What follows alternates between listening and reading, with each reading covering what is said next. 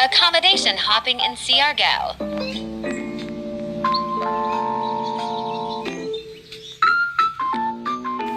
Random order.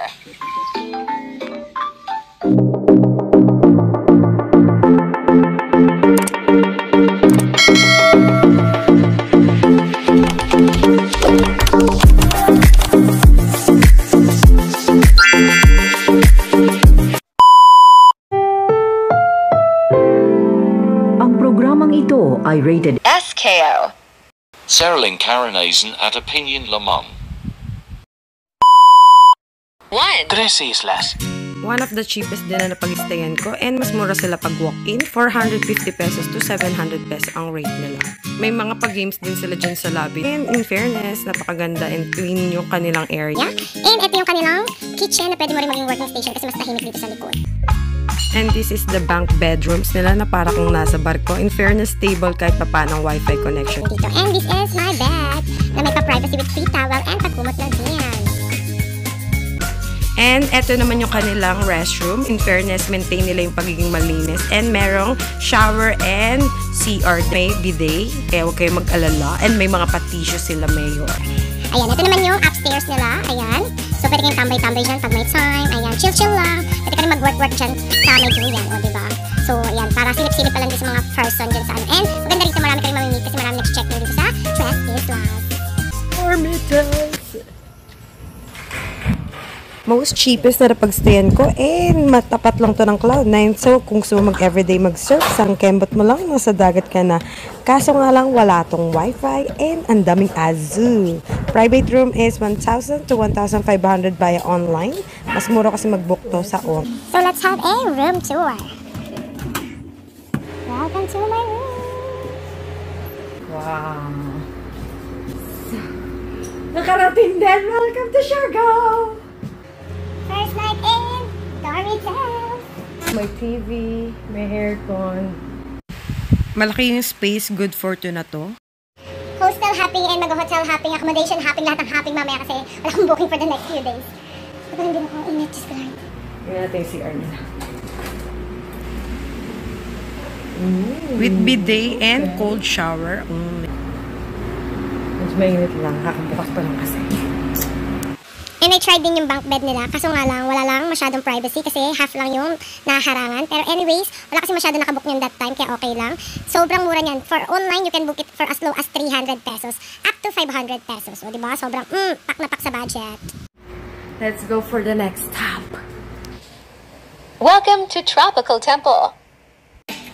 This is a Bali-inspired hotel na located in General Luna in Siargao. So, lipat lang tayo dito sa Tropical Temple. Kapit-bahay nga lang pala ito ng Tres Islas. Kaya ayun. Ang ambiance. Pak. Sobrang cozy nga ng place, diba? Ang lakas pang mayaman dito. Mga sis. Oh my gosh. Kaya sobrang tuwan-tuwa ako dito. Parang Instagrammable lahat ng mga side nito. Lahat na yata ng area. Pwede mag-picture and everything. Yan ang ganda. Pero boy! Oh my God! Gusto ko na agad tumala ng time na yun. Kasi nga galing ako surfing at malat pang katawang lupa ko. So, let's go na't magbabad. And heto nga yung kanilang CR. Pansin ko lang dito, walang masyadong sabitan at lagayan. And sana may hot and cold shower, diba? Choosy pa. Ang lamig kasi mga mems. Panginig bones kaya yung kwarto dito. Diyos me. For only 700 pesos per night. Sa online kasi ako nag-book. Pero mas mura sila pag walk-in ka. 600 pesos lang. O, nasa morgue lang. Charap! Ito yung aking. Parang ipapasa pa lang sa sarap. So, mixed Dormitels. They also have bar and restaurant. So, pwede kayong umorder ng food pag kayo na-jujutom. And happy yung itsura pag gabi dito sa Tropical Temple. Lakas ng maka-aesthetic. And ang sarap nila. Oh my gosh. Charot.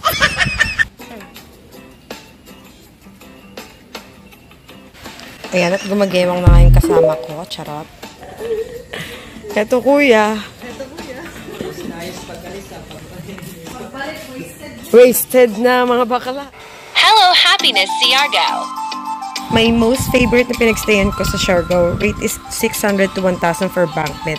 Kung ang temple is Bali, now naman nasa Japan na tayo. Ang lakas maka-shala ng kanilang maka-aesthetic ng kanilang room. So, ayan nga, ang dami kong gamit. So, nasa taas ako. So, struggle is real lang talaga paglagay ng gamit dyan. The surprise! Motherfucker! Char! Ganda ng room, capsule type siya and napaka-comfy ng bed. Malaki din yung space kaya talaga makakakilos ka. And may pa-cabinet and pa-mini fan pa yun. Pak na pak talaga tong happiness Siargao. Pag nahulog, deads ka. Charot. Napaka-chill and cozy lang ng place. And they do have the restaurant as well na nagsiserve ng Mediterranean foods. Kaso nga lang hindi ko na-try kasi nga puro ginam sa mga ginawa namin dyan. Char, puro syempre coffee, tas mga drinks. And ito yung kanilang pool na pinaka-paborito ko nung una ko nakita to. Sobrang nagandahan talaga ako sa indoor pool nila. Ang dami! Hinig ko na boxing. Para ka nasa Pero kahit sa limig to ng freezer, swimming pa rin ang lola nyo. And ito yung kanilang kitchen and lobby na pwede ka magluto. And ito yung toilet na napakalinis. Ang And ang nakakatuwa dito, may hot and cold shower sila. Diba? Pati CR nila napaka-aesthetic lang tingnan. O, pak. Ganda rayon. And napakalinis ang toilet. In fairness. Pakit ang lola nyo. And heto yung itsura niya paggabi, napaka-cool vibes lang. And good thing dito is, pwede nyo rin gamitin yung katabing pool nito, which is in Arca. Sister hotel din siya ng Happiness. Sure, pakit lang din yung friend ko dyan pag may time. Oh, so pwede kayo mag-order ng food and drinks dyan. Shots in Arca! Shots in the house! Ang bangag ka na, ano? Pinapainom ka pa. Cheers! It's on camera. Again! Cheers, kuya! Cheers! Thank you! Thank you from Arca! Cheers!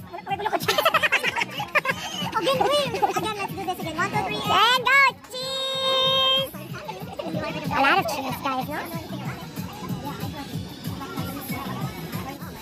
Nakakapangit pala ng mukha to. Charot! If you want a hostel that never sleeps, a party hostels, here are the list. 1. Hang Loose Hostel. Room rate is 1,500 to 3,000 and their bank bed is 500 to 700 pesos.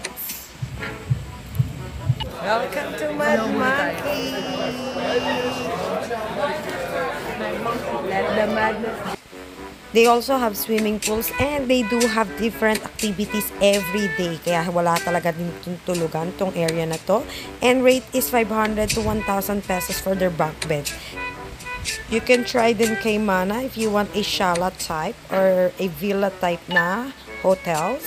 So they do offer like that. Ayan, punta na tayo sa bahay niyo. Grabe naman bahay ng friend ko dito sa Siargao. Let's go! Pasok mo naman sa bahay nila. O, diba pa? Ang pool, pang malakasan. So, pero if you want a lively hostels, then you can try Sunlit or Ilakai Hostel. So, you can search it na lang yung mga yung, kasi nga, hindi ko na napuntahan. And this one is bago lang. Perks on staying on a hostel, marami kang mamimit. And dito ko nga nakilala yung aking mga girl buddies, mga solo travelers din sa iba't ibang area ng Pilipinas. O diba, saan ka pa? And some foreigner friends na nakilala ko din sa hostels. Mostly na pinagstayan ko is nasa Catangnan area. Medyo malayo na yun sa Galaan. Kung may motor kayo, may shortcut naman na late ka na din nalaman. They call it back road going to tourism road. Heto yung center area ng General Luna para di na kayo umikot ng malayo. Hope it helps and happy travels in Siargao! Babush!